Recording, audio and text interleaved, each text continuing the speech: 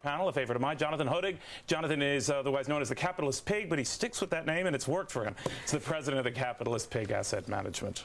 That's a mouthful, Jonathan. I'm getting you say it so well, though. All right. Let me ask. I ended with you expressing some.